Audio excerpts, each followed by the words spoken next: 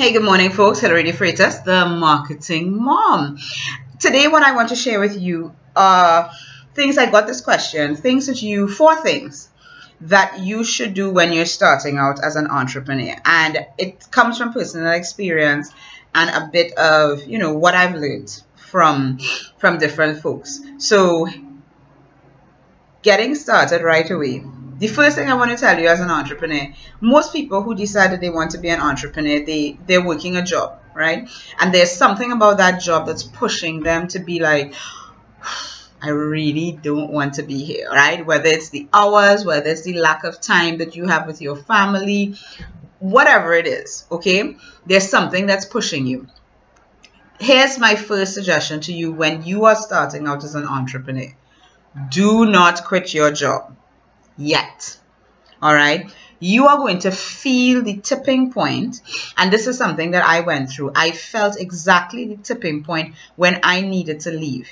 Likewise, my husband. All right. We were both working our businesses part-time while we were at our jobs. And you got to that tipping point where you were just like, okay, it's about that time.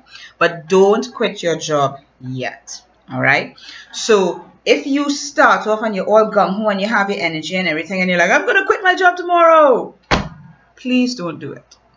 Because the reality is you do have bills to pay. And if you have little children like us, you have mouths to feed, etc., etc. All right. There's a certain level of the burning ship concepts, burning your ships concepts that you have to embrace, right? But you have to be mentally prepared to make that sacrifice at some point in time. Just don't do it as soon as you decide you're going to start your business, okay? One, don't quit your job yet. Number two, create content. All right, this is something that a lot of people, especially for people in the online world, right now, a lot of people are jumping into businesses that it's all online. Everything is online. And recently I was watching my daughter watching things on YouTube. And it occurred to me that she had more interest in all of these type of videos that people make about toys.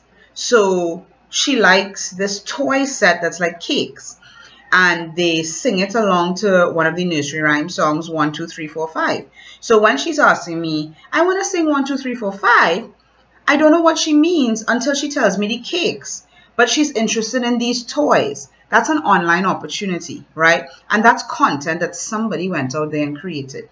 Recently, one of my clients said, where do I start? I said, start writing a blog post a day. Start writing a blog post a day. Start cutting a video a day. Start sending out an email a day. Start doing social media once a day. All right. When you are in the online world, content is king. Google would love you, adore you, send traffic to your page if you would only create content. And this is something that I don't know how else to share it. When I first started, I spent almost a year creating content. A year. Not making any money, just creating content. And it's a lot of work that you put in for $0. But that content is created and it's there for a lifetime or until the internet shuts down, whichever one comes first, right? So, number two, create content. Number one, don't quit your job. Number three, give up something. You have to give up something. When you are starting off as an entrepreneur and you are working, okay, this is very important. Whether you are working or if you are a mom like me, the full time, you have to give up something. You have to give up sleep. You have to give up your favorite TV show. You have to give up going out every Friday night. You must give something up. And if you don't, then what you're doing is setting up yourself for failure. All right.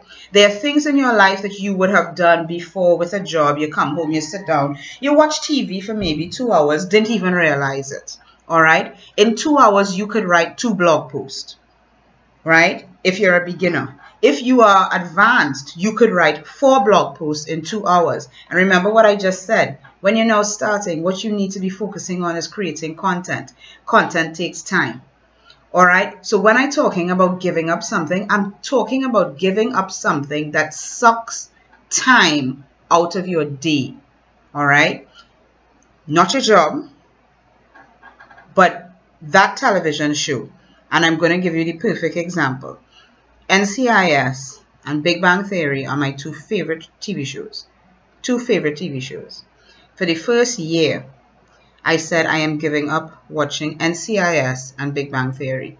And I wasn't talking about the 1 hour and half an hour new episode slot.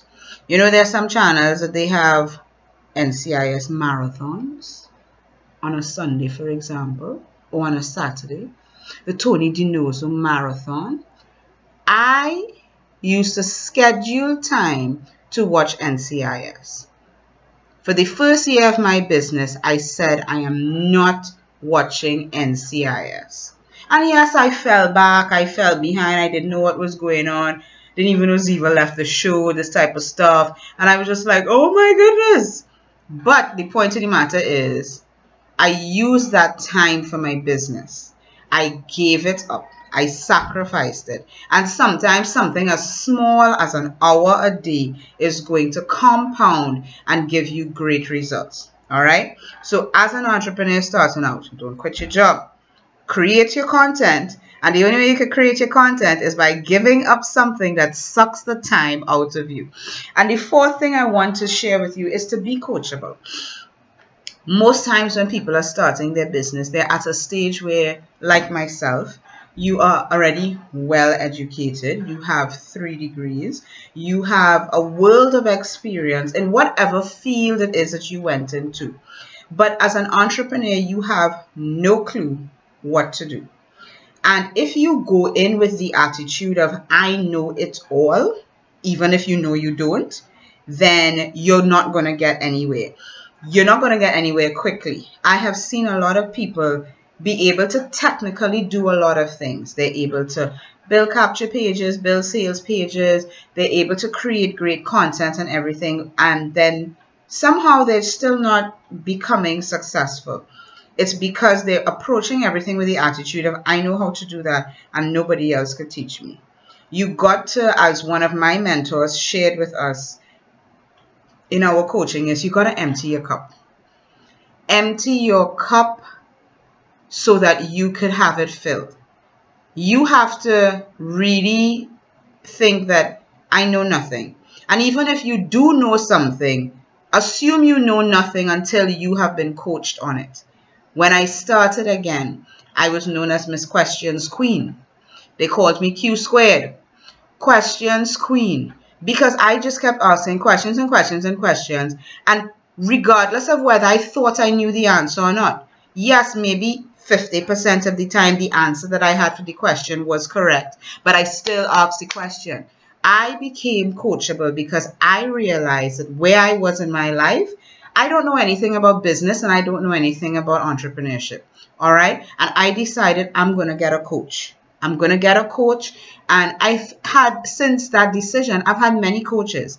I've had many different types of coaches, business coaches, mentorship type coaches, trainers. And I've invested a lot in those people. Right. And it's got me to where I am today. But I had to make that decision back then. Be coachable. Because if you're not going to be coachable, you're not going to allow yourself to grow and to succeed. All right. I am an engineer. What does an engineer know about business? Okay. That is basically where I came from. And I said to myself, if I were opening an engineering business, what I would do is I would go out and hire somebody who knows about business, tell them set up my business. And what would I be doing? The engineering work. Okay, so likewise, the same thing, I had to go out there and learn about business, learn about this business that I'm in, and then be able to execute it. So I had 2 things that I had to do. Basically, I was learning new skill sets and also learning about business. All right, I needed lots of coaching and I knew it, admitted it, and I said, I'm getting in there early o'clock. Getting my coaching in early o'clock. So be coachable. So you starting out as an entrepreneur today, there are a few things, sharing personally a lot of these things from my own experience. Don't quit your job yet. Get out there and just start creating content about your business, about your products and services, about testimonials, whatever it is. Just create content, all right, that people are going to want. Third, give up something. Give up something that's sucking your time today, that's preventing you from working on your business. And fourth, be coachable. Be open to mentorship.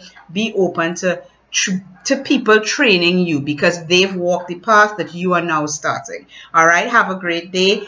This has been Hillary, the Marketing Mom. If you've loved this video, please comment, share this video as well, and comment below. I would love to hear your feedback.